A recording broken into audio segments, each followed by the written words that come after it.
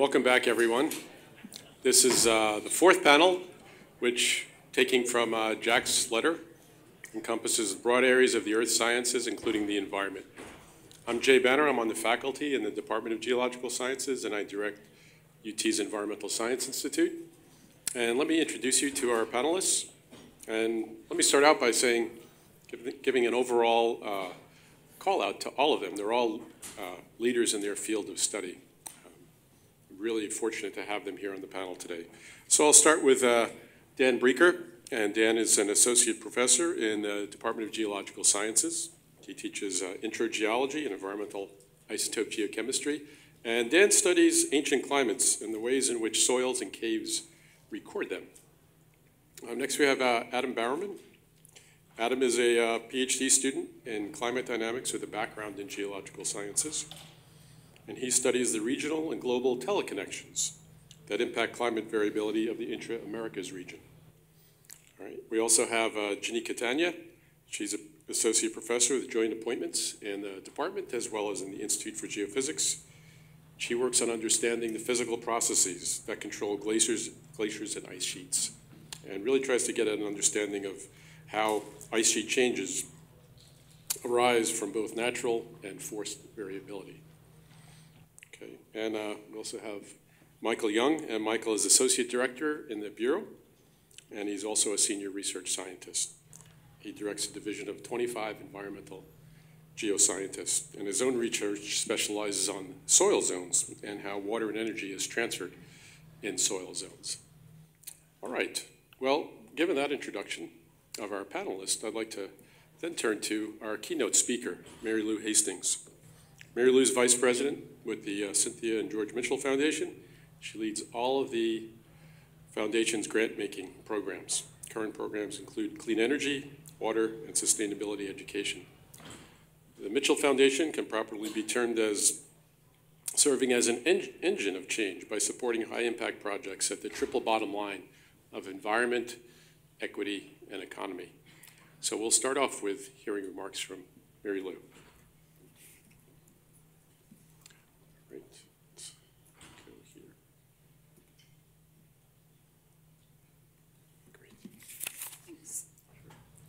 Thank you, Jay.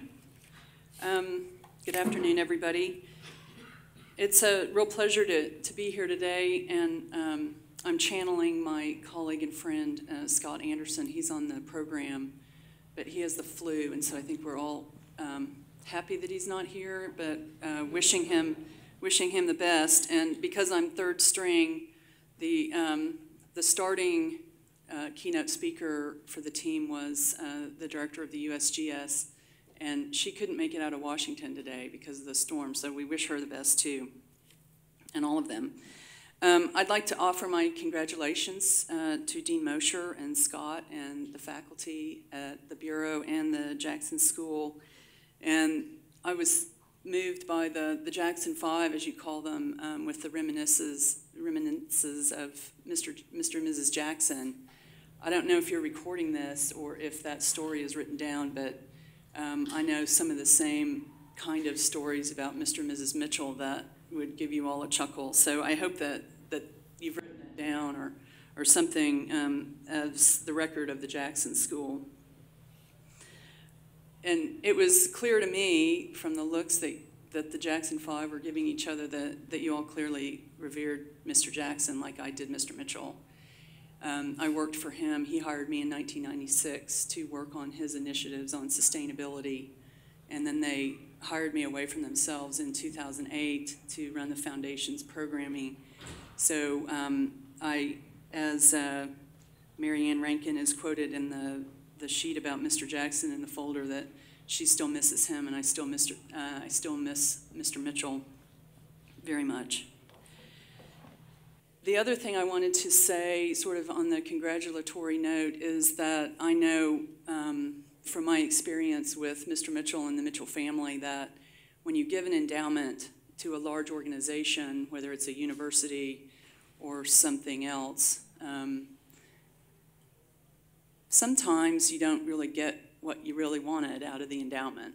There's a lot of reasons for that, but as a grant maker to the University of Texas and then in listening to the speeches and whatnot today, it's very clear that the Jackson School delivers on Mr. and Mrs. Jackson's commitment, and that's a rare thing at a university. So Scott and everybody, I'm inspired by your success. I'd also like to recognize Jay. Jay Banner, like Scott mentioned, he has a big program anniversary or milestone of his own tonight. My 10-year-old daughter is very excited to go to another Hot Science Cool Talk, this one on dinosaurs. So we're looking forward to that. I hope some of you all are able to make it.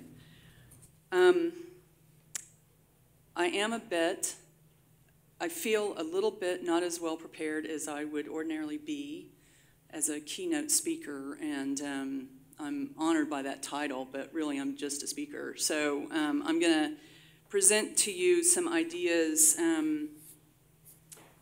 about the Mitchell Foundation and some general ideas about the role that the Jackson School could play in moving the agenda forward on environmental decision-making. I'm not a geophysicist, a geologist, a geochemist, or anything else that starts with a G except generalist.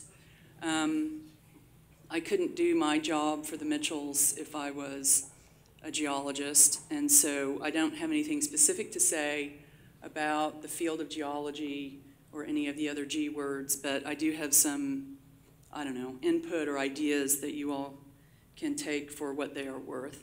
I called this Science for Environmental Decision-Making, but I'm actually going to talk about three things. I'm going to give you a little bit of an overview of the foundation because people ask me all the time about the foundation. I suspect some of you want to know what we do.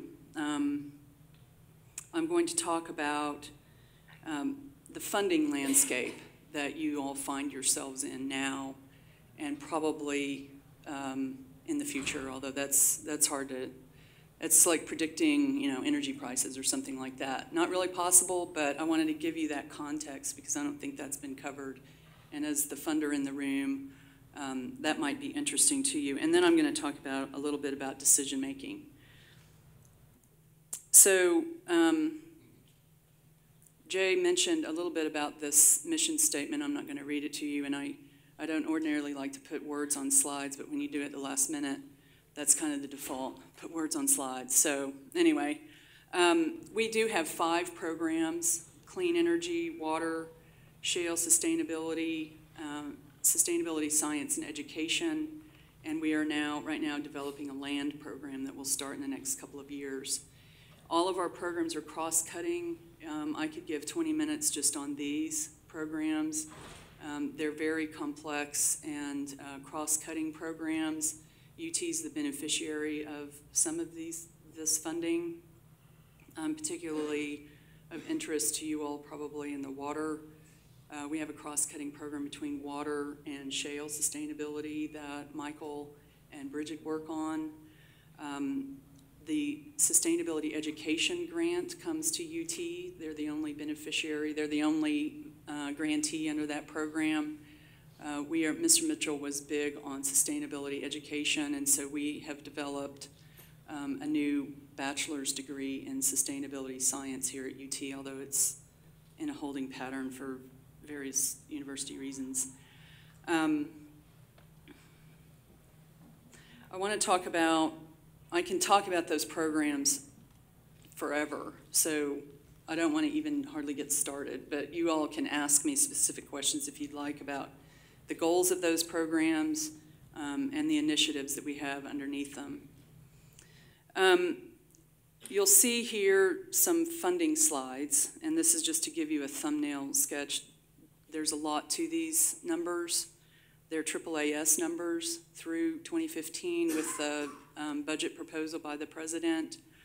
What I want to show here is that the trends in applied research by agency, if you look at NSF, you look at DOE, I think that's probably where you get most of your funding at the Jackson School. And it's not so much the shape of the curves, but the size of the little pieces of what would be pie if it was a circle chart. The DOE money, it goes up and down a little bit. The NSF money is small, and it stays pretty flat. Non-defense R&D by function, again, if you look at environment, it's sort of the lavender piece, and energy, it's the green piece. These are not large pieces of overall federal funding for research. This picture shows that overall this is higher education R&D.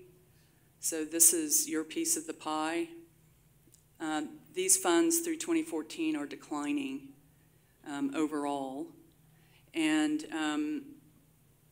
I don't know that we have any reason to believe that they will increase in the future. That's probably something that you all know more about than I do. But this is a significant, although the curves are not that sharp, this is a significant decrease in funding. This is NSF budget through 2014. You'll see what I want to point out here is that overall funding is increasing somewhat, sort of. But if you can see it, that red line down at the bottom, and even though you guys are geologists and related fields, social science funding from the foundation's point of view is essential and very much too small, too insignificant. That if we're going to move forward on the complex questions that we are addressing, whether we're social scientists or not, for the future that Dr. Kunin talked about and others today, if we don't understand as humans what the human impact is and how the consequences impact us, how we make decisions, what we value, what we teach our children, how we use resources, the trade-offs, the consequences. It's the thing we ourselves that we do not understand. And until we get a grip on how we act and the decisions we make, we are not, in the foundation's opinion, my opinion, going to be able to move to a future that is sustainable. So we would like to see that red curve not only go up, but be much higher. At the same time that federal funding is going down, corporate and philanthropic dollars are increasing. But you'll see the second smallest wedge is environment and animals, $10 billion, which is not insignificant. But it's the second smallest wedge. It's 3% of overall philanthropy in this country. And then you'll see where it comes from. Foundations are 15%. Individuals, this is your $100 check to the Sierra Club or your $25 million endowment from Mr. and Mrs. Jackson or Mr. and Mrs. Mitchell. The bulk of philanthropy in this country comes from individuals. One of the points I want to make on this slide is about the foundation funding for the environment. And this is a provocative statement, but only to other foundations, I think. The bulk of the environment funding over the past 10 years has transitioned from the environment to climate. Environment and climate have converged into one item. 90% of environmental funding is for climate change. Water, we used to talk about water, we used to talk about species, we used to talk about air quality. Can you remember? I can barely remember those days. Today we talk about climate. And I work hard on my foundation colleagues to start thinking about the environment rather than just climate. So for now, I mean, I guess you all are fortunate that you're in earth sciences, which is heavily related to climate change. But for our purposes, we would invite universities and NGOs and foundations to start thinking about the environment again. So you all might have seen this. It was just the other day, I think it was Monday. this funny slide. Science versus everything else, that the answers are simple but wrong, that's where most people go. And the complex, but I would have written correct. Anyway, complex but correct, simple but wrong. The reason I wanted to put this on here is because, as you all know better than anyone, I'm sure, that the public use of science by decision makers is inadequate. That we either deny it or we don't understand it, we don't communicate it, they don't hear it. All sorts of things are going on in this slide. So at dinner last night, we were talking just by coincidence about Pasteur's quadrant, which you guys are probably familiar with. In the mind of the foundation and the funding that we do on research, we want to be in the red circle. We fund a lot of research, and we'll continue to fund a lot of research, but it's user-inspired research because the problems that we need to solve, as important as pure applied research is and pure basic research is, for the purposes of the problems that we want to solve, we need more and better communicated information on the use-inspired basic research quadrant.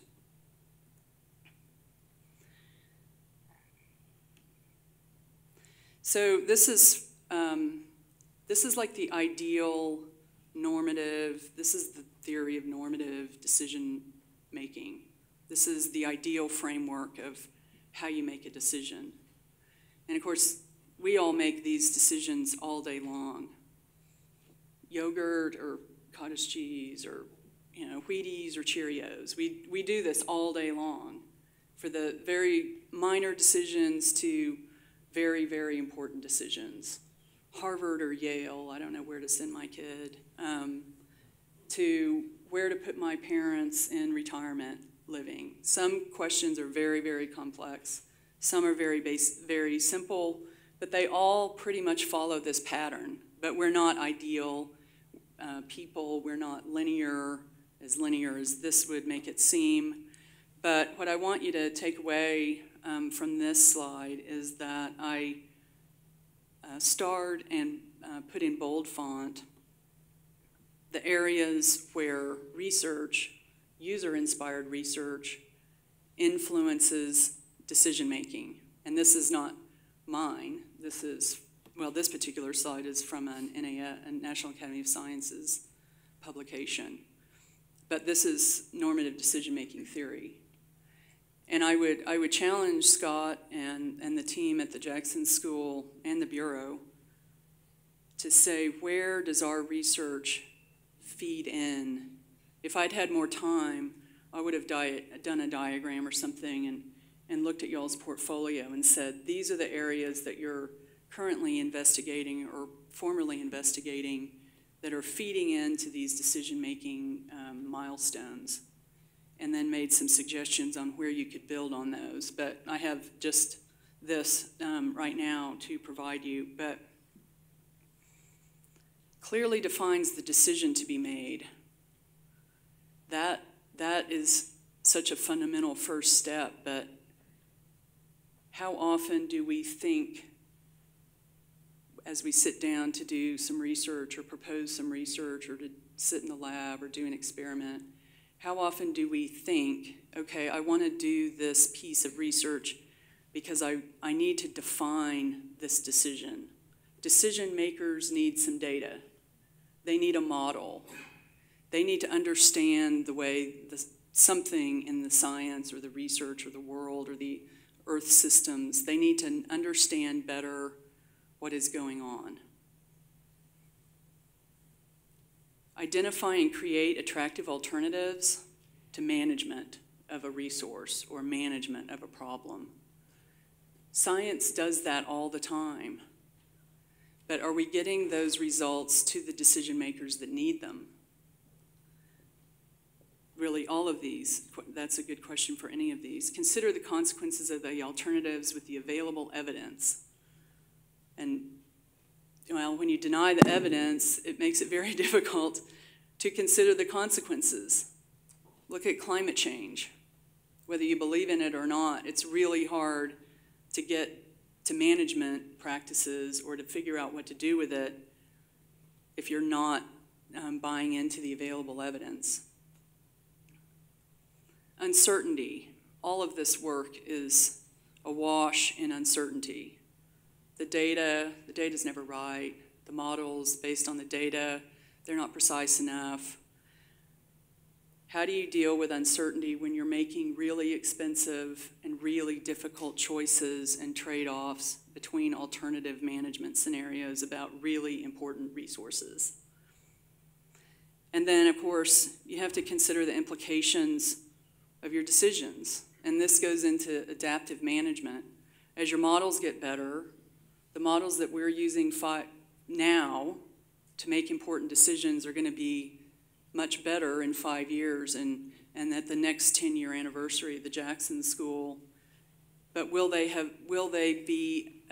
our policies and decisions be adaptable enough that we can change on the fly how we're doing things? It's simple adaptive management, although it's not simple to do. Oops. So,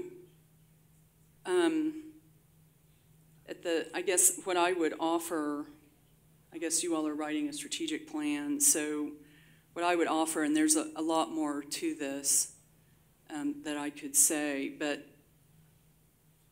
as I look at the Jackson School and at the needs that I hear decision makers come to me and say, we need more information on X, Y, Z because we can't figure out whether we should comply with the Clean Power Plan or not. And that comes down to basic scientific questions, whether it's economic science, energy modeling, we fund a lot of that. The renewables, the trade-offs between renewables, coal and gas on, let's say, water resources, land resources, take your pick. Decision makers need to know all of this, and it all has to come from the research community. I would say two big areas where we need to improve that I think the Jackson School, as an organization that already does some of these, what I would call boundary organization activities, two areas where you could grow and that we need to see growth is to create opportunities.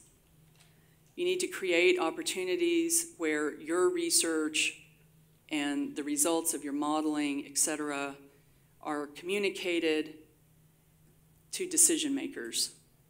And not just communicated to them, you need to bring them in as you're designing your studies. It has to be user-inspired. If there was a policymaker in this room, and I don't think that there is, it would be interesting to ask that person, okay, you need to figure out what you want to do on groundwater, surface water conjunctive use. One of the most important questions facing this state right now that we never talk about. It's one of the foundation's water grand challenges. Surface water and groundwater are the same resource in this state or in parts of the state. We don't know how to manage them. The state owns the surface rights. No one owns the groundwater rights. It's all the same water. It goes up and down. Well, Bridget knows that. There's a handful of people in this room that know that. There's not a policymaker that knows that. And yet they're making important, critical decisions about water management for this state that far surpass the impacts of climate change on the state, I argue. They need to know what the science is. It needs to be communicated in a way that is appropriate for them, and they need to be brought in from the beginning to help define the problem and the study. We think in the future, as these problems become more complex, the decisions become more complex, the feedback loops, the whole complexity of it all, engaging with more stakeholders, NGOs, non-governmental organizations, policymakers, corporate leaders, is going to be even more and more important. And I know at the Bureau, they already do that. I suspect at the Jackson School, you all do that as well, and you're certainly well positioned to do that. We need to build capacity in order for organizations like the Jackson School to build those linkages with policymakers and corporate decision makers as well, to create training problems that link knowledge to action. You all have the knowledge. As your funding gets more difficult and you want to be relevant and stay relevant, to turn that knowledge into policy action or best practices at a corporation on something that they're trying to solve, the power of that is, I don't know, it's staggering to me as I try to navigate that process as a funder.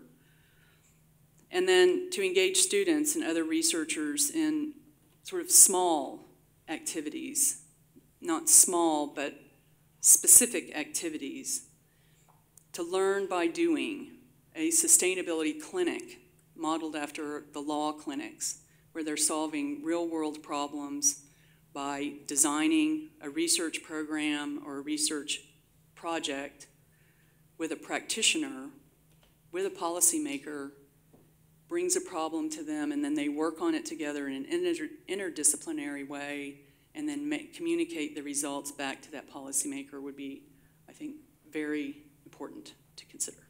Thank you very much.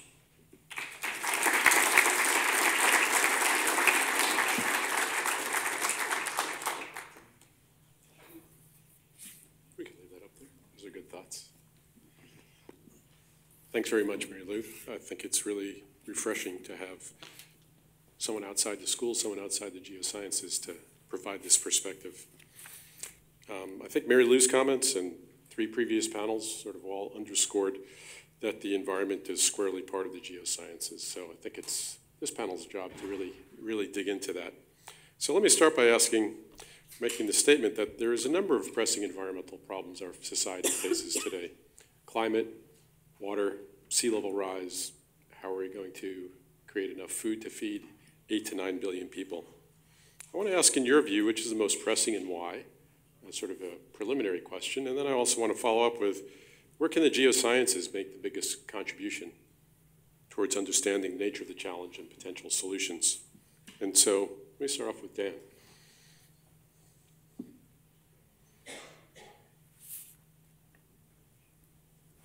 All right, so the answer to your question, Jay, is timescale dependent. And while I think that sea level rise is not going to be so much of a problem over the next couple of decades, the further you look into the future, the more of a problem it becomes. And the reason that I say that is that when we look in the rock record indicates that at or near current atmospheric CO2 levels, ice sheets are not stable on Greenland or Antarctica. So if you look back over the past 65 million years, if atmospheric CO2 was above 400 parts per million, there was no ice those parts of the world, and sea level was about 14 meters higher. So the oceanographic and glaciological communities are working on predicting how quickly those ice sheets are going to melt. But to the best of our knowledge, and to our geological knowledge, sea level will eventually increase by 14 meters, which is going to displace a large portion of the world's population. Thanks, Dan. Same question for you, Jenny. Well, I would agree that it depends on the scale. For me, locally, I worry actually more about water resources in Austin, Texas, because there's people moving here every day. It's a very popular place to be. And we have a finite water resource that is not very well filtered as it travels through our karst aquifer. And so I worry about that on a very local scale. Of course, I also, as a glaciologist, worry about sea level rise on a long time scale, but it does depend on the scales that we're looking at, both time and space, what I would argue. Cool, thanks. Adam. This may come as a surprise, but I'm going to pick climate. And I think that climate is actually not scale dependent. You have climate change that can happen on the scale of decades or years. For instance, many of you were here in 2010, 2011, and you see what lack of precipitation can do for water availability for Austin. So even though we have, some cities in Texas have groundwater resources that they can tap, the lack of water availability from the sky really stresses the population. As the population grows, that will get worse. And then you also have the long-term climate change is a worry as well, which feeds the sea level rise. That water availability also feeds. Changes in precipitation patterns change how we're going to feed people and grow enough food. Yeah, nice, thank you. So Michael, the UN has identified access to safe drinking water as a millennial goal for the 21st century. Even in the US, especially in Texas, we expect water resource shortages, quality, quantity of water challenges that are going to affect a big segment of our society. Where can we, the Jackson School, most effectively participate in reducing, even take it to the level of conflicts over water? Perhaps a stepping off point might be Marilu's comments on conjunctive use of surface water and groundwater and how challenged our state is to recognize that holistically. Right, no, that's a good question. But I want to, before I answer that, I want to also add my 2 cents on this, sort of these grand challenges. Because I think that, and as Dan said, this is a scaling issue. An article, I think in the New York Times a month ago, indicated that part of the Syrian conflict was due to a multi-year drought that forced people back into the urban centers, which then led to a conflict, which now we have migration of more than multiple millions of people that are now moving through Europe. So when you're talking about large-scale impacts to society, it's the linkages between food, between climate, between water that we have to worry about. It's the things that we know the least about. It's these connections between these complex systems that we really need to focus on, because in the long run, if we're really focusing on 100 years, we're going to miss the fact that there's millions of refugees now that have nowhere to go. But getting back to your question about water, while I was sitting there multitasking at my table, of course, only during the break, I was sort of looking at the water supplies of 2 parts of the U.S. One is in the Colorado River Basin from Lake Mead down, and the other is in the Atlanta, Georgia area. And a couple of years ago, in 1999, Atlanta was 2 weeks away from water. This is a humid area with 50 inches of precip a year. They were 2 weeks away from water, and the governor at the time indicated that they were going to call it the National Guard, the State National Guard, to force the Corps of Engineers to shut down Lake Lanier. And meanwhile, in the west right now, Lake Mead is at 1082, elevation of 1082, and when the Lake Mead drops another 7 feet, Arizona will lose more than 200,000 acre-feet of water per year. So, and that's a very arid area. So we're really looking at water issues that are local, local shortages and regional problems that we're going to have to deal with. Where the Jackson School can kind of fit in, and this a couple of years ago, Dean Mosier invited a number of people from the Jackson School up to Jet Propulsion Lab to talk with NASA about the kinds of work that we do in the Jackson School in terms of basic data collection on the ground. NASA's really great at shooting off rockets and building satellites, but they're not very good at taking on-the-ground measurements by their own admittance. So where we can really fit in is collecting the basic data and adding value to that data through interpretation, and then communicating that to a variety of different stakeholders, as Marilu mentioned. I think Dan gave a really great example of how there's a unique ability of the geosciences to look to the past to help us understand problems for the future in the case of sea level rise. If you guys want to weigh in on other examples, because I think this is one of the most valuable things geosciences brings to understanding the environment, is the ability to look on longer time scales, go back past the effect of anthropogenic influence on our systems to see what the baseline, what natural changes there are, rates, magnitudes, timing. Any other examples where you think the geosciences is pretty well suited to make a big contribution? Well, I think one of the areas and also one of the strengths of the Jackson School is in paleontology. Because ultimately, what we want to know about environmental changes is how they affect ecosystems. And if we can look to the past to understand how environmental changes have affected ecosystems, then maybe we can better understand our current situation. In other words, there's so much in those outcrops every time you go back to them. Eventually, you would like to see going back to an outcrop and reconstructing both climate, environmental change, as well as ecosystem change in the same timescales. Right, and understanding how those climate and environmental changes affect ecosystems, so we better predict. Mm-hmm. Well, so let's look forward a decade or a generation. Let's look forward to 2030, 2050.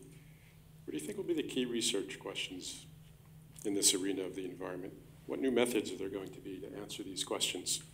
So I'll give you an example. What will the Greenland ice sheet look like in 2050? How will we be studying it differently than we are today? We saw some examples this morning of how ice sheets are being studied. What do you guys foresee as some of the big advances if we look a generation down the road? And open to whoever would like to take it. Well, I know a little bit about Greenland, so I can talk about that.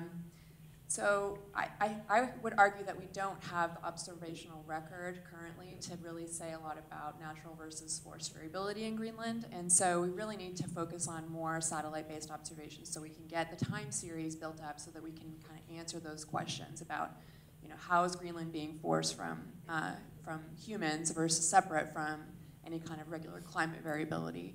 And we're already getting close to that point. We have 30 to 40-year records that are building up from a lot of satellite images that were launched in the 70s. There's some older data from the 1960s.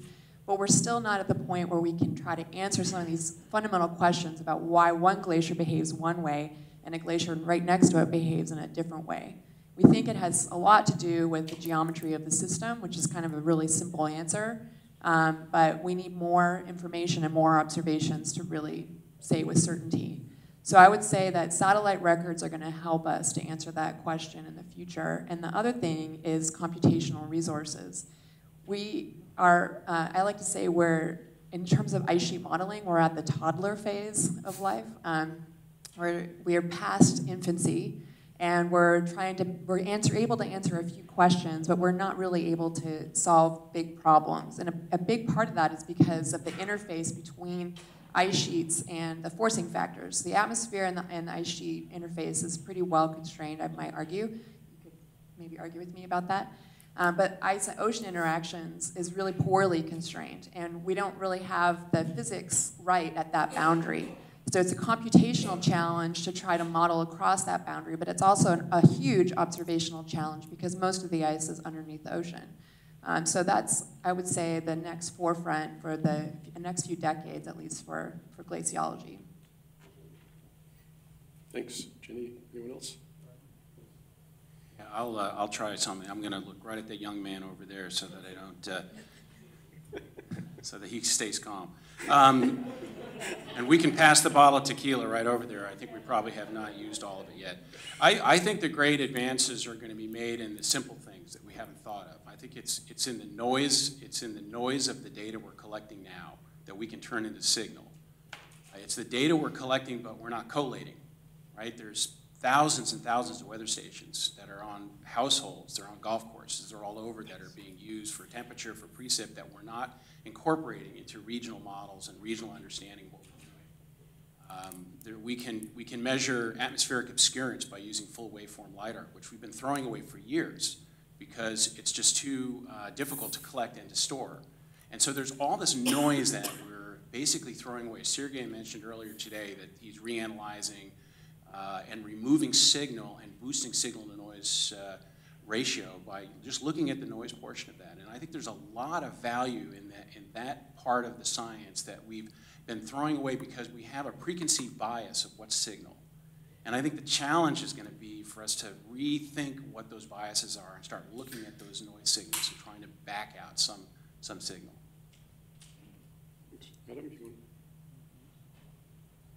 want. As far as topics for the climate system, I think CO2 is going to remain one of the largest subjects of the future, into the future. Even looking back on our projections that we've made now, and seeing where we went wrong, where we went right.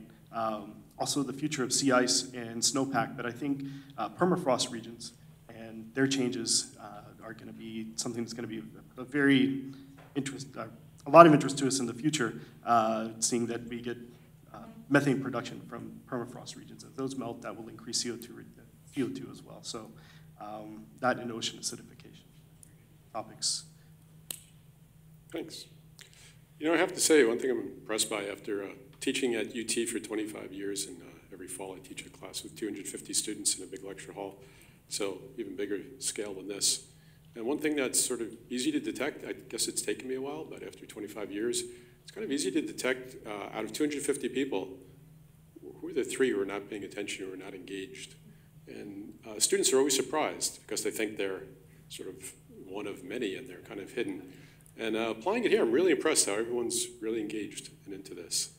And that leads me to my next question, unless you see me move off the podium, because what I do in the lecture hall is I start walking towards where those students are. So as long as I'm up here, that means everything's going well and you're fully engaged. So that brings me to a question for the panel about education. The general question, and I'll follow it with more specific ones, is what new areas of geoscience and environmental education is the Jackson School well suited to enter into? Let me get a little more specific, that environmental challenges are inherently very interdisciplinary. Will our educational efforts, do you think, need to move in this direction? And a second more specific question is, how can we do this in a way that we prepare an outstanding geoscience and environmental science workforce? Because these are inherently very synergistic and vital challenges for our society. And producing the future leaders and professionals who are going to help address these problems is as important as anything we can do on the research side. So where do you see the Jackson School going in this regard? And whoever would like to try it first. Someone about to enter the workforce. I would say that it is interdisciplinary, and that's one thing that is going to have to strengthen. It's a strength already of the Jackson School, but it'll have to strengthen further. Pretty much every student now, as you're coming out of the university into the workforce, there are only so many tenure track positions out there. You have to have computation skills. You have to have analytical skills, and it really should probably in the future be included into the curriculum as far as having the statistical knowledge to be able to mine big data and being able to handle these large data sets and knowing how much you can feed into at a time, as well as, for instance, most of the jobs that I look at for the government are all interdisciplinary jobs. It's either a physical scientist is the way they describe it now, and it's a climate scientist, an oceanographer, or a geologist, an oceanographer, or geochemists. So we need, again, to strengthen our interdisciplinary curriculum. Thanks. Anyone else along those lines? I guess I'd say that if we're thinking about, well, are we worried about the environment, or are we worried about climate? And I really think that they're intimately tied together. Humans have been affecting their environment for a long time. Lions cut down all the rainforest in Central America, a large portion of it. So now we're in this stage where we're affecting the global environment. You want to know what the ramifications of that are. How serious is this problem going to be? And so even the idea that the humans could affect the global environment is a very new concept to humanity. And future generations are going to have to deal with that. It's going to have to be interdisciplinary, and it's really, we're here to promote the Jackson School, but really those questions are going to have to be solved by collaborations with the Jackson School among other institutions in economics and in policy and across the board. So maybe the Jackson School can at least have a role in sort of the fields of climate and energy and giving the students that we educate a background in both of those so that they can go on and help the world make good decisions. Let me follow up with that. It's a quite cogent argument of Jackson School having a role. Put a finer point on it. Do you think the Jackson School should be a leader in that regard? Well, I think we should, and I think we can be. And I think that we can probably do a better job than we have been doing by opening up the avenues of communication among the different units that sort of do these different things. Thanks, Dan. And to some extent, the EER program within the Jackson School is already designed to be that kind of interdisciplinary program. And the difficulty and the balance is that the faculty need to be narrow and deep. Students need to be focused on some skill sets that they can use when they get done, but at the same time, they have to be broad enough and have a broad enough perspective, and that's a real challenge long-term for how to grow the program. When you're talking about environmental education, ultimately it comes down to outreach, and Jay, your Hot Science Cool Talks is a prime example of that. It's the real simple things. It's just, from a water standpoint, I mean, I'll poll the audience here, shamelessly, and ask how many people know how much water is being used in your own household per month, just a show of hands. So about half, maybe a third, know how much. So, and here we are in Austin, right, where we go through these punctuated major droughts, and we have maybe a third know how much water is being used in the house. So it's the easy things that we can use. If we have the information, we can make decisions, and somehow we're not getting that information to the public from the geoscience standpoint. So that's a nice bridge from talking about education. I'd like to sort of aim towards closing here with talking about outreach, so beyond the university. And so I think there's a number of things to sort of presage what the question will be. There's Marilu's comments about how important it is to engage decision makers and be able to speak each other's language, and not just after you've completed your study, but from the ground up. I think we heard from George Davis this morning saying, without outreach, we're toast. And that encapsulates it well. But I think we consider the other side of the motivations. Society in general, and Texas in particular, is facing some really major challenges in this regard. Right? We're part of a public serving institution. We're a flagship R1 university. So in that regard, to sum all of that up, as Jack said in his letter, for the citizens of Texas. So asking this question about outreach, and just got a question that encapsulates all this as well. So let me read it. It's all in red and in caps, so I think this is a really important question, very emphatic. Why doesn't the BEG Jackson School educate the public better regarding how many catastrophic sea level changes have occurred since the Cambrian era? So this all brings together outreach. What are the new areas of geoscience and environmental public outreach, again, that the school is well suited to go into? Can we engage decision makers through such outreach? And are outreach innovations an important part of how we're going to solve these environmental challenges we face? Who would like to take that on? Well, we live in the U.S., and our government is inherently fractured. What I mean by that is it's largely controlled locally. And a lot of our outreach now seems to be not necessarily with local policymakers. I don't mean the Jackson School in general, I just mean scientists in particular. A lot of it is done through the UN in climate, the IPCC. So you're talking to a global institution at this point, who then comes down to national policymakers. But really, the way to get things done as far as locally, if you're talking about water issues, is to talk to state policymakers, to talk to actual voters themselves.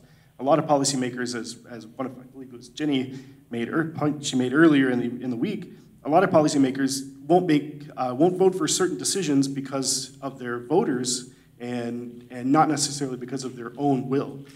So getting down to the voters and being able to talk to them, being able to talk to the local policymakers and the state policymakers, I think is where the big changes can actually start to go from the ground up instead of trying to go from the top down. And I would say I'm actually encouraged by the elected officials in Texas and the reliance that they place on us to give them data they need to make decisions. We have a lot of representatives that come to the Bureau. We are asked to talk with staffers. We're asked to go to have hearings, particularly in years between when the ledge is in session. And and I've lived in Georgia, Nevada, Arizona, and they just could not care less about what the universities do. I mean, it's very, very different here, and to me, I'm actually encouraged by it. Now, when you get to the federal level, God help us. But really down here in Texas, I think we're doing a reasonably good job. And you're talking about receiving the outreach from the university, and that's variable at these different levels. How about the university's inherent, this is a part of the fabric of the university. We do research awesomely. We do education at the university level equally well, but it's not really institutionalized. The things that you're describing, the Bureau's efforts are things that are innovative and creative on their part, not as part of the mission as research and education is. Should it be? And what kind of innovative things are on the horizon in that regard?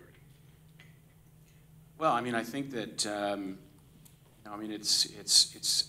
it's how, and we have this project right now that was mentioned earlier called TextNet, and we're really trying to monitor earthquakes across the state. And one of the aspects of that program is just on the communications and on the psychology of how the public, the non-scientific public, interprets data and uses that to influence their biases.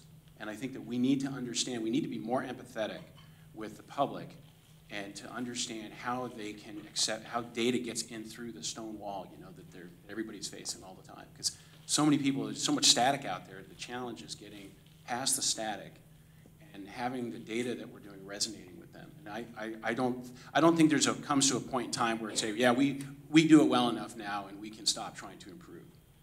Right? I mean, I think it's something that is a constant educational process, and and this is the thing about UT, it's huge, and there's a lot of assets that we can use for this. So we have people in the psychology department, communications, that are working with us specifically on this topic. And I think we can make better use of that kind of interdisciplinary approach. Mm-hmm. Thanks. Anyone else have thoughts along these lines? All right. Well, I think that's a great note to end on. I think it's time for the next set of closing remarks. Thanks, everyone, for your attention.